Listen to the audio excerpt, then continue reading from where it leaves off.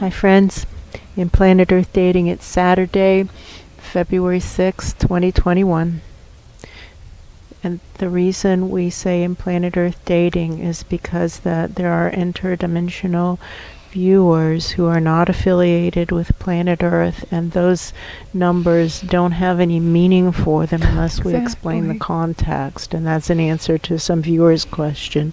Many viewers' questions, actually. That's a reasonably common question, but not common enough to make it onto the frequently asked questions list, somebody else says. That is a good explanation. Right.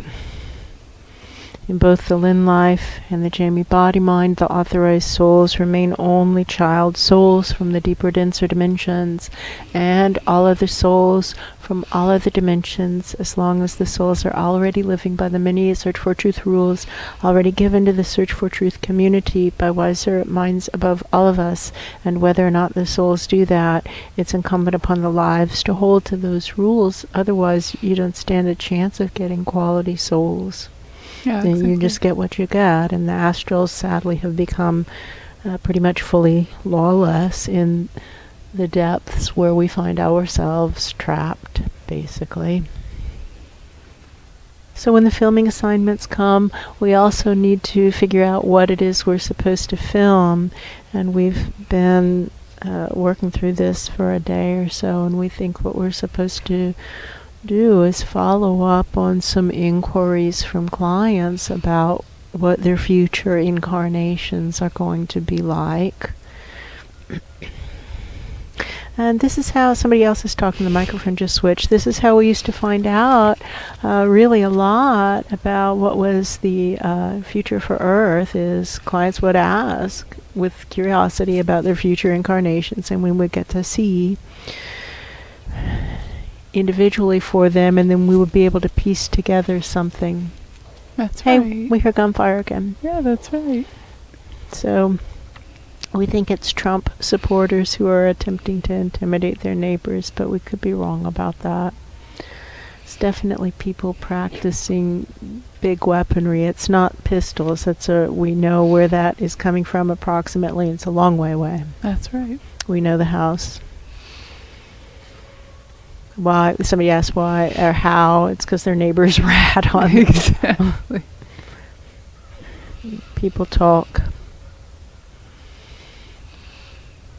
So we've been asking for various clients, asking to be shown on their behalf, at their request, asking to be shown what their future incarnations are going to be like. And we see how many of them, I guess most of them, are being drawn into the currents of their vibrations. For example, there was somebody we were working with recently, and it was not on Earth, and most of them are not on Earth. Actually, it seems like there's a really big die-off getting ready to happen on Earth because the reincarnations don't seem to be happening here.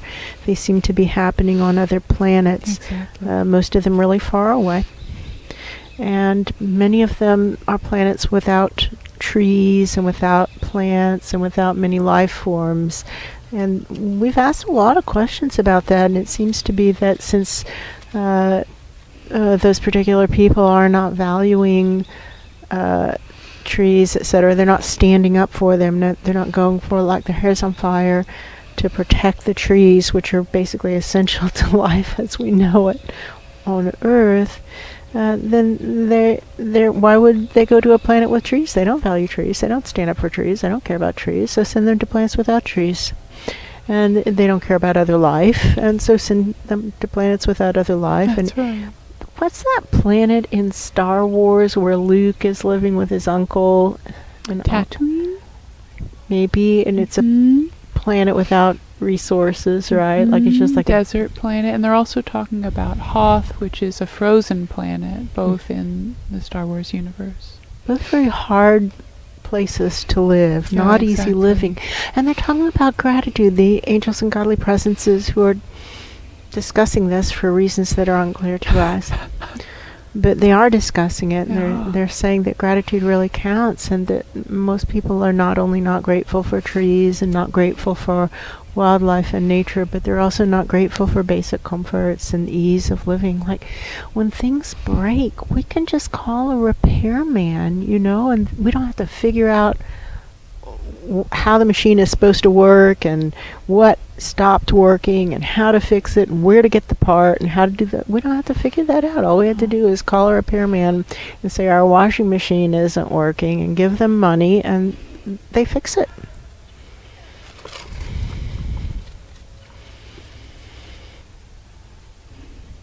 We've been talking about our assignments. Somebody upstairs has been talking about our assignment, the assignments to the host lives and the group who also has the same assignment. Like, it's not just two.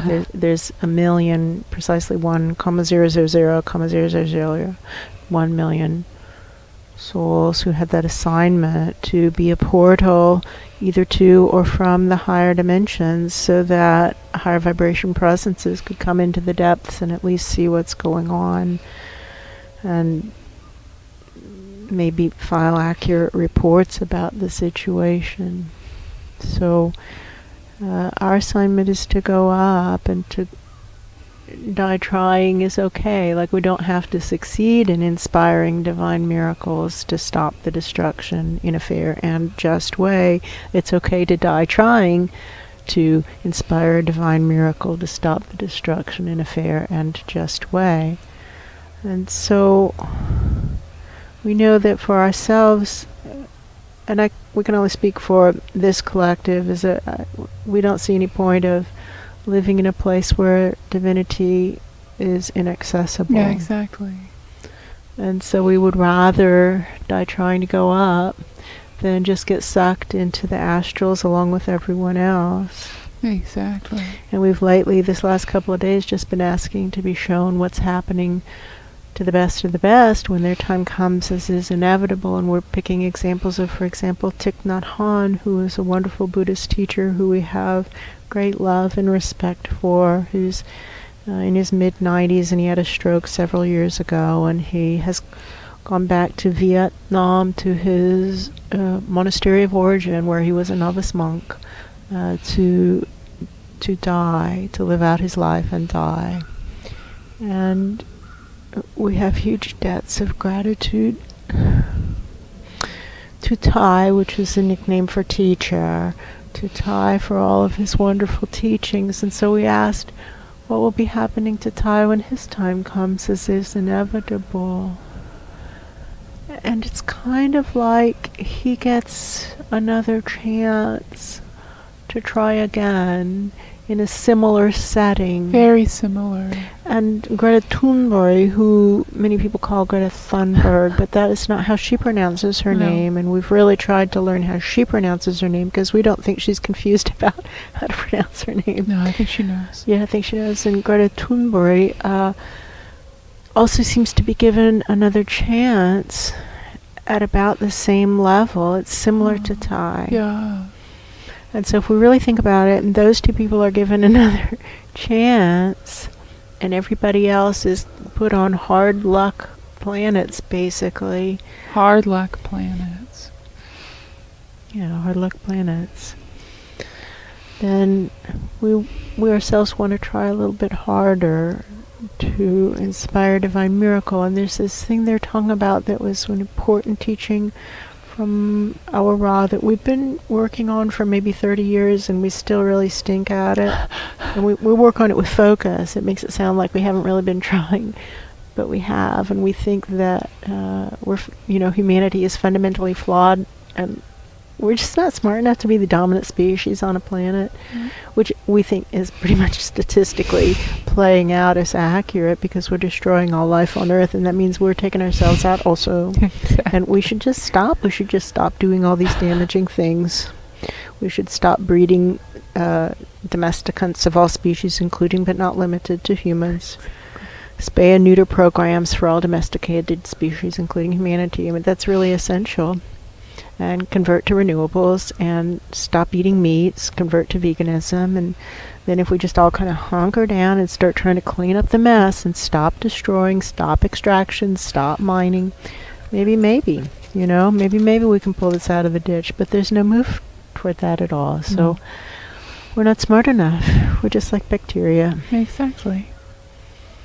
And maybe worms would have been a better choice for the dominant species because we're about equally intelligent. Yeah, right. And worms are much less damaging.